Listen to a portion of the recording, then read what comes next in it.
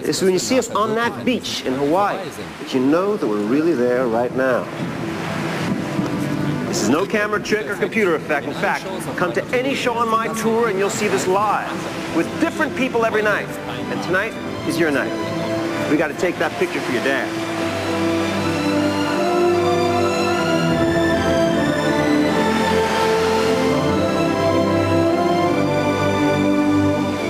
Close your eyes and imagine your perfect place.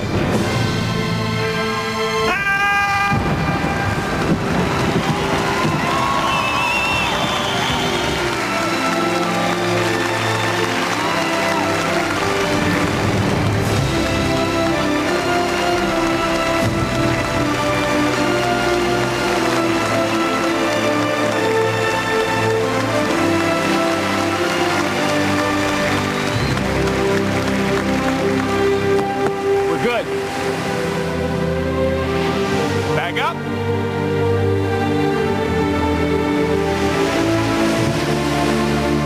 Back up.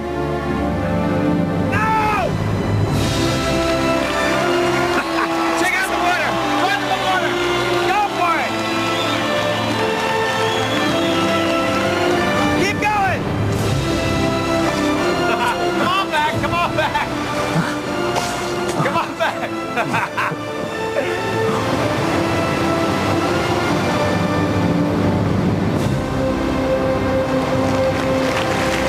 Take out the Polaroid.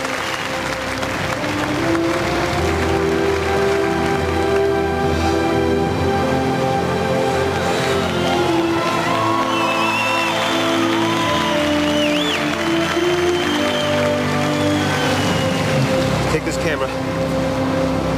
Give it to that guy over there.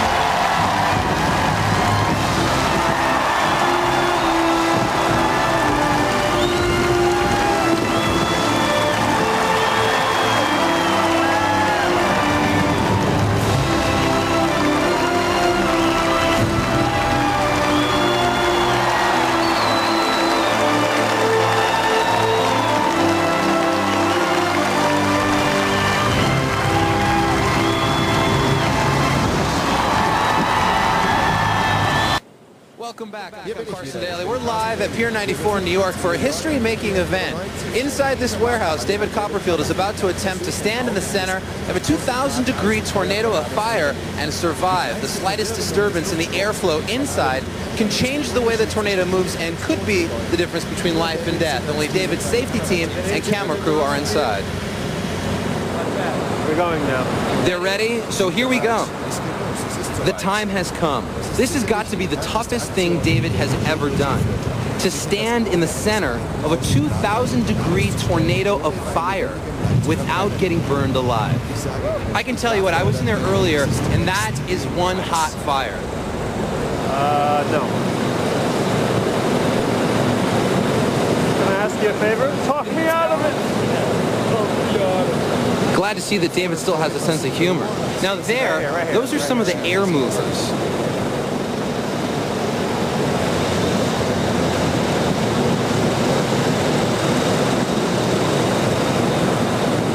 This is not a fake tornado. They've engineered air movers and turbine engines to create a real F2 tornado on the Fujita scale, capable of blowing down a house.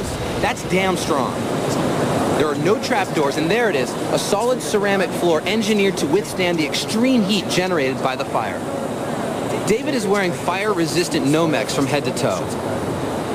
But look at the test we recorded earlier. You'll see that if the fire touches David, the protection it offers is meaningless. Look at the damage around the eyes. Now he's putting on the hood.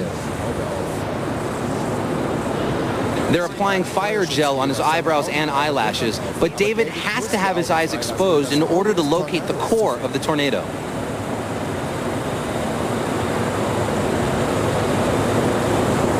Now they're tying these fire-resistant straps around David's arms. The ends of the straps are anchored to the steel structure and will be held by these two members of the safety team.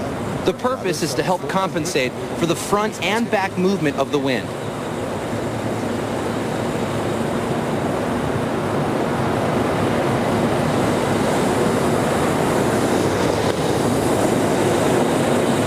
This is real fire. They're lighting the gas pilots that are used to ignite the gallons of liquid propane that will be fueling the tornado. The fire will reach temperatures of 2,000 degrees in less than a second. Now the perimeter is surrounded by witnesses to watch from every angle. Take a look at this fire test done earlier. You'll see that even from their position, 40 feet away, they can attest to the power and extreme heat of this tornado. 2,000 degrees is hot enough to liquefy steel. They're testing the smoke now. The idea is to use it to locate the core and stay in it. It's the only safe spot. We're pumping cold air into that core to help compensate for the heat. David has control over starting the fire with the remote button in his hand. That's it right there. Now remember, this is not an illusion.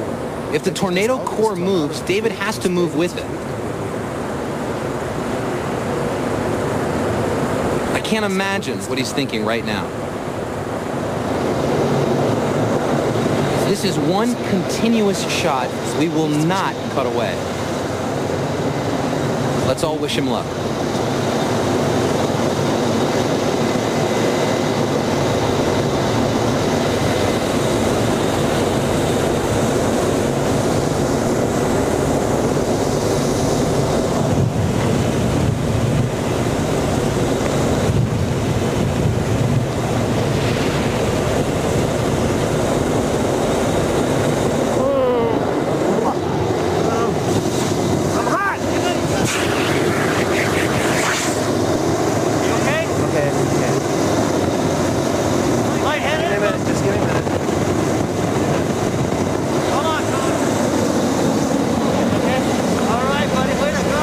One word, unbelievable. Stay with us.